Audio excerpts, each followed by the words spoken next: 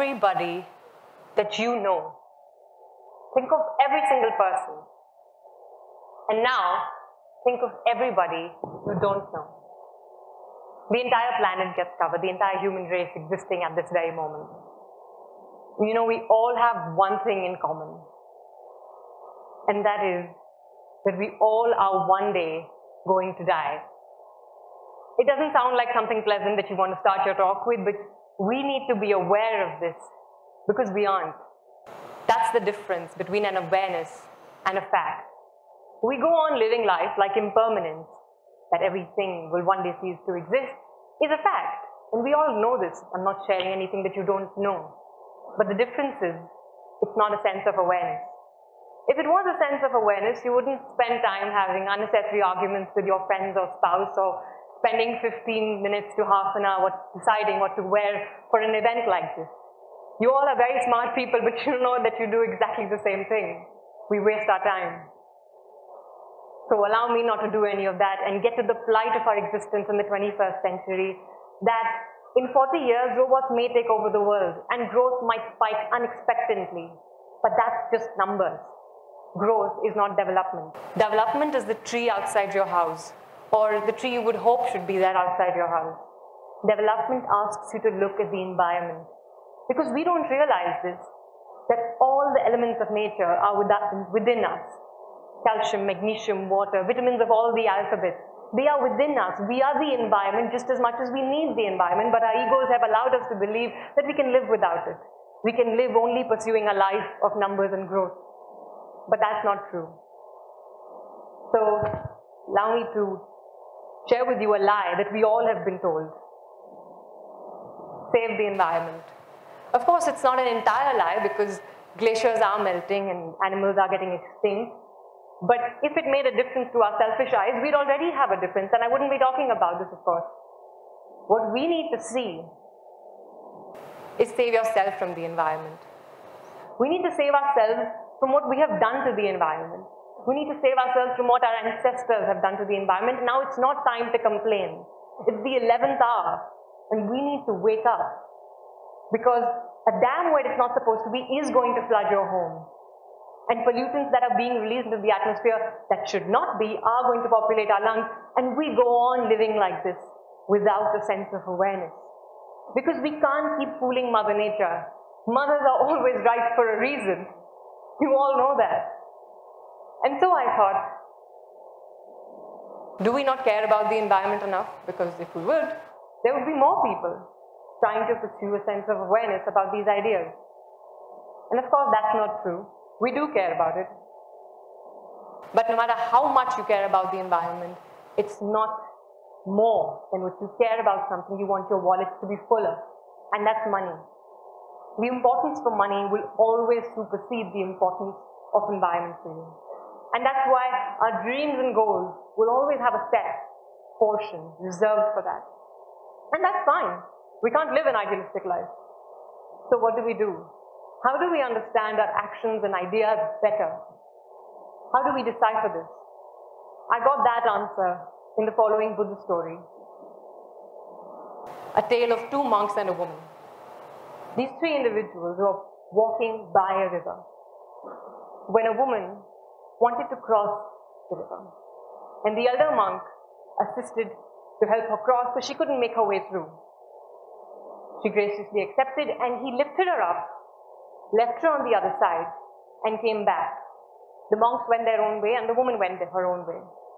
And it's only after a few days that the younger one asked the elder one, was that permissible for a monk to do? To lift a woman like that and leave her on the other side of a river? And he said something that really woke me up.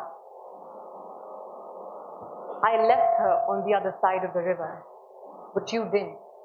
You kept her alive in your mind.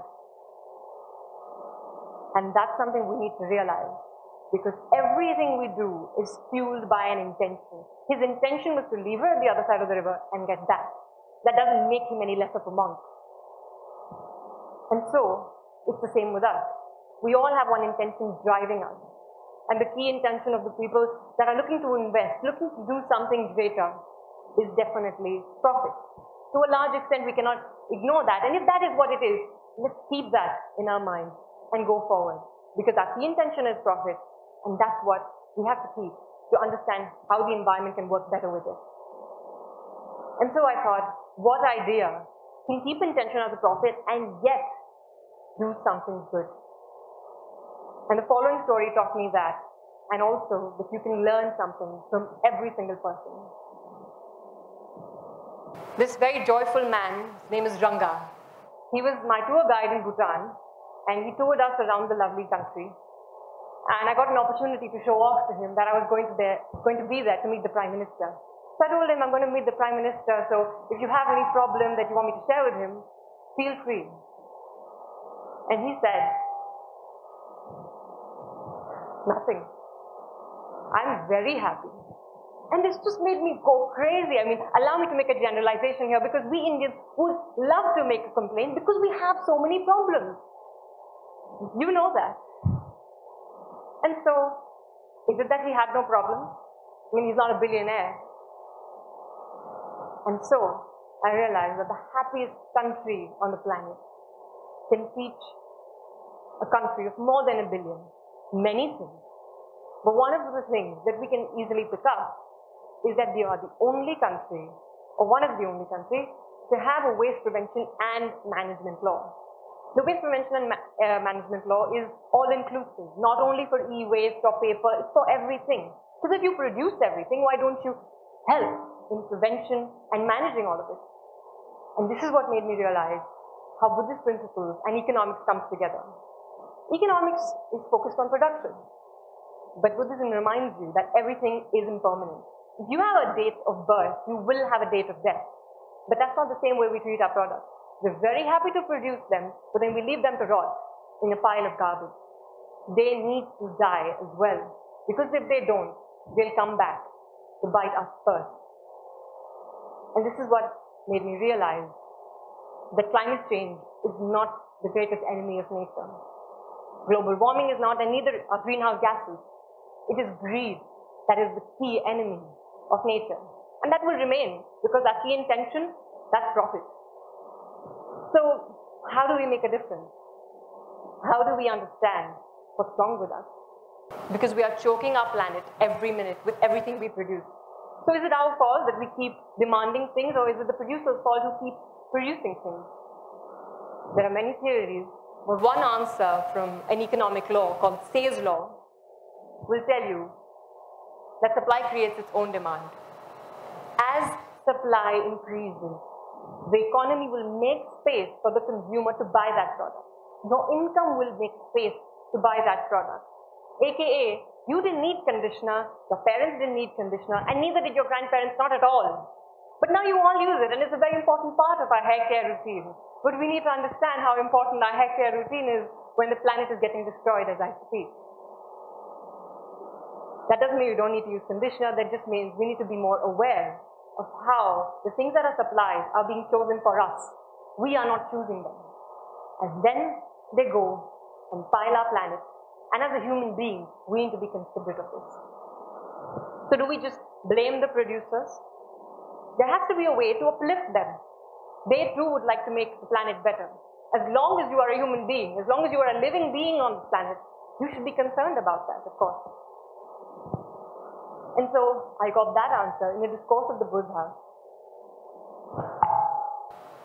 When a disciple went up to him and asked him, who is the most noble or refined human being?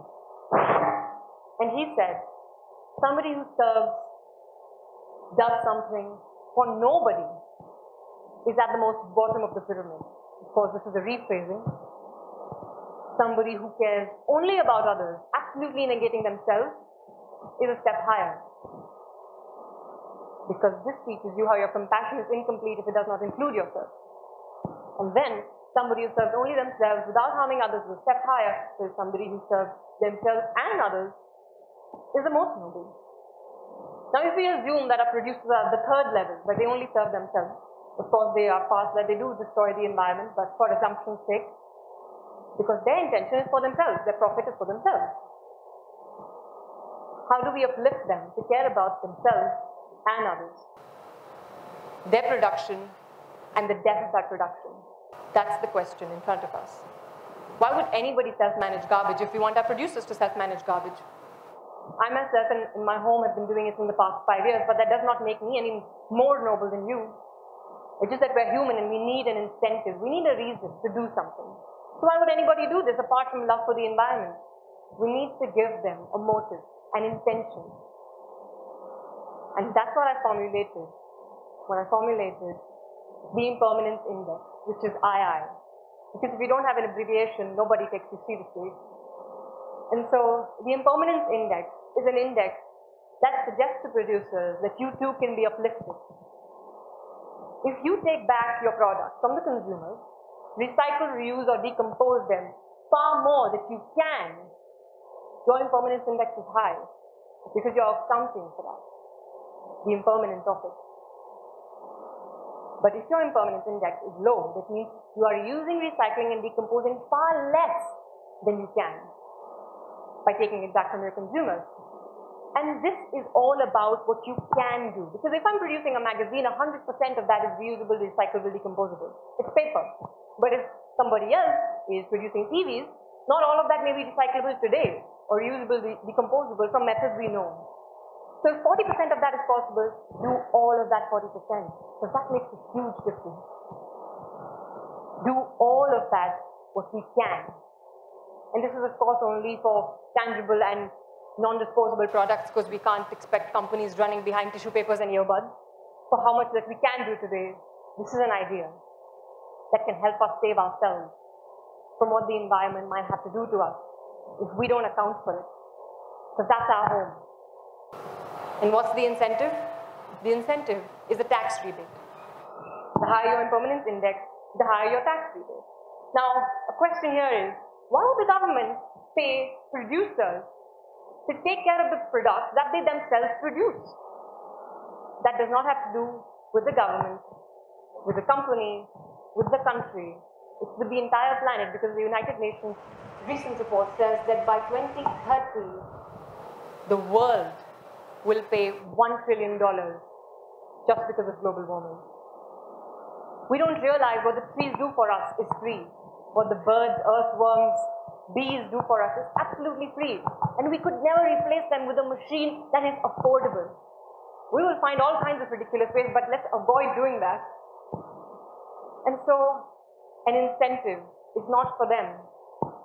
It's an incentive for us to save ourselves. Because if our main intention is profit, and we have to keep that with the awareness of the environment, they need to come together. Because we understand that this is our reality. We can't ignore it. We can't say live without profit. Not today at least. Whereas this is too ideal, it may never happen in my lifetime. And this is how it needs to work together. Because the Buddhist principles will tell you that everything is interdependent. Nothing lives in isolation. A, therefore B, therefore C, and therefore 100 other things that have been produced. Everything is interrelated to each other. And that's why we can't look at the environment and money as two opposites. They are two pillars of our life that have to work together. Money is something we pursue, and the environment is something we live because of. And so economics enthusiasts will always tell you that economics is only about limited resources and the choices we make with those limited resources. But it's not that fancy, amazing. It's very simple. No matter how old or young you are listening to me today, you know that the most limited resource there is our planet. Because there is only one. There is only one Earth, and there is no planet B. We have to take care of what's given to us. Because production could go on, but there is no 2-minute boil water solution to erect a mountain range or a forest. We have to preserve what is with us. So allow me to conclude by saying that the Aditya Sutra of the Buddhist principles will, that desires will never end, but life one day will. So let's keep that in mind. Thank you.